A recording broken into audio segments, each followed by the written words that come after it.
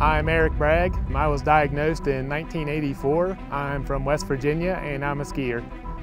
My diagnosis started at age 4. I exhibited pretty much all of the classic symptoms, pretty much everything that you ever hear about type 1. My mom, being an RN, she started watching me and realized something wasn't right and brought home some ketone sticks. Tested my urine for ketones. This is before glucometers were commonplace like they are today. And sure enough, it came back positive for ketones and glucose. And ever since then, I've been living with diabetes. That's been 29 years ago.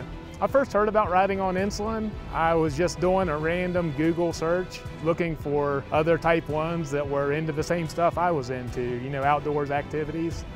I ran across a web page, just read up on it, and I was like, that is about the most awesome thing I've ever heard of. I found out they were having a camp at Camelback, PA, so I emailed Molly, told her I was really interested. She signed me up.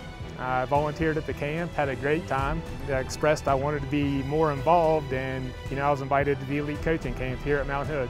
I've learned over the years that type 1 diabetes doesn't have to slow you down. If you put your mind to it, you can pretty much accomplish anything you want to do.